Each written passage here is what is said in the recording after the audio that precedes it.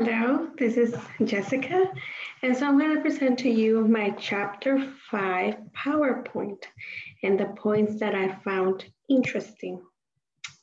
Okay, let me see here. Share screen. There you go. And then we'll go to the PowerPoint.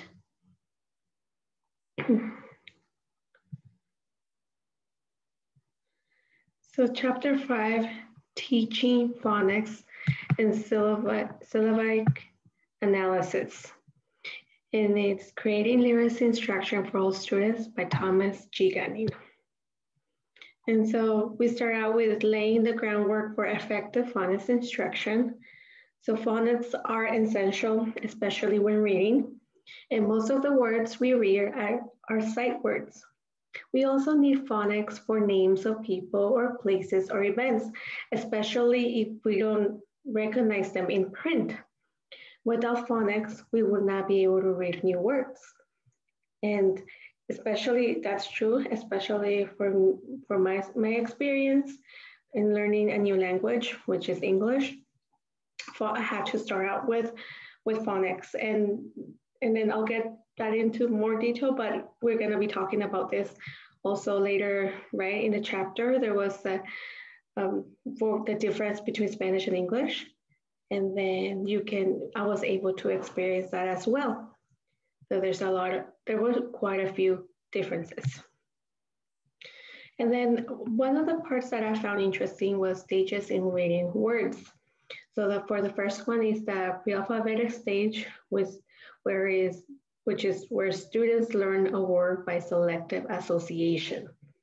So that means that the word, for example, the word elephant, because of the length of the word, they will recognize the word elephant, or for example, when they see the word look, they will see the O's and they will be like, oh, those look like eyes, so it must be look. So they associate words with something, right? And so for the second one, he says partial alphabetic stage, which is early letter name. Learners use letter sound relationships to read words. So they may use only the first letter of a word and combine the sound of that letter with context. So these students store incomplete representation of words, and so they can often get confused with words like when and went, or is and it. They also use one letter or two. And then the third stage is the full alphabetic stage, letter name. Students begin to process all of the letters in words. So they can note that both cat and hat contain at the end. And then we have the fourth stage, which is the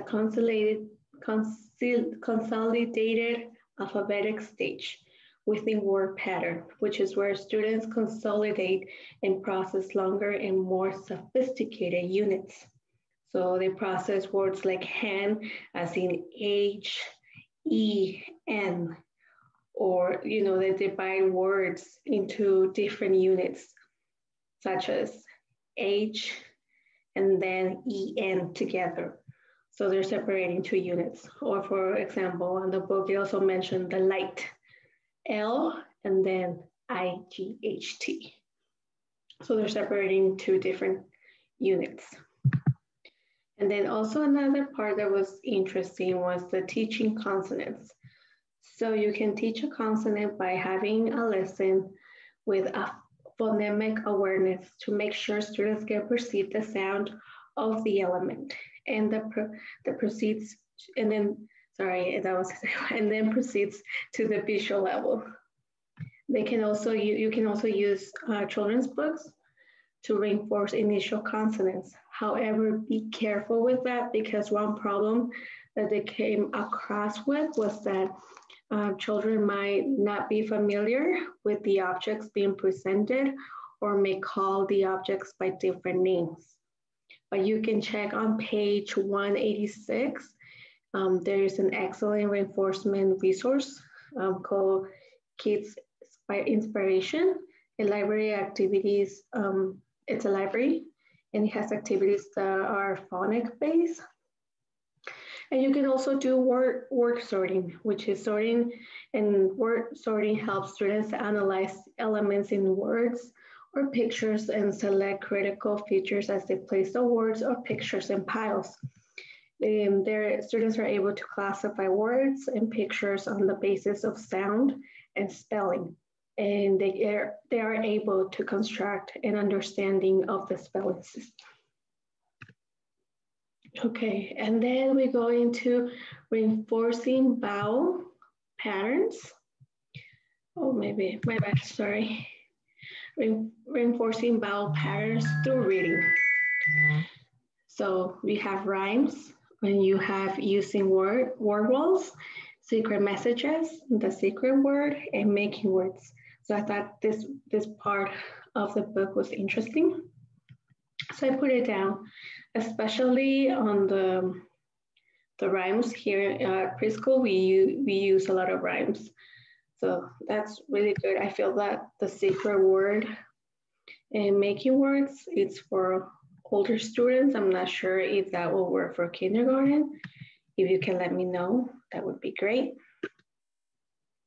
And then we have teaching phonics to English learners.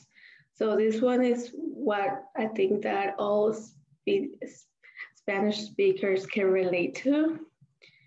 So Spanish has a simpler phonology and orthography than English, and the Spanish has more multisyllabic words than English. I'm sorry, I don't think I'm pronouncing those words right. Most English programs start with short vowels. Some consonants in English are not present in Spanish. Some sounds that are the same in English and Spanish have different spellings. So make sure that you provide resources and that you also, reinforce or, explain what the confusions are in the spellings. And then it also we continue on, and then Spanish speaking students need exercises that help them. And so in the sounds that are not present in Spanish, so to perceive them, students need to complete oral exercises.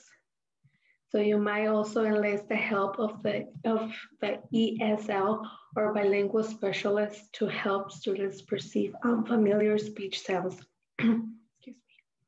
Teaching students who are literate in Spanish, explain to them that they already know much of the phonics that they will meet in English. You could create a chart on the skills. And then, so that was all the parts that I found interesting on the book. There's more, there's a lot more on the book, but this is what I could do under 5 minutes. Or I think I went a little bit over 5 minutes, I'm sorry. Thank you for watching, and this was Jessica. Bye.